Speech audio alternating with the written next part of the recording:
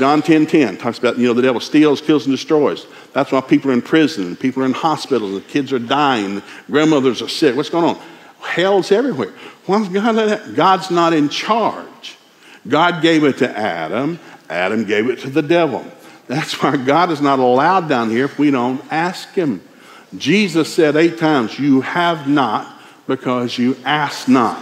Ask that your joy might be made full. Prayer is not a religious thing, it's a legal thing. God doesn't care how long you pray.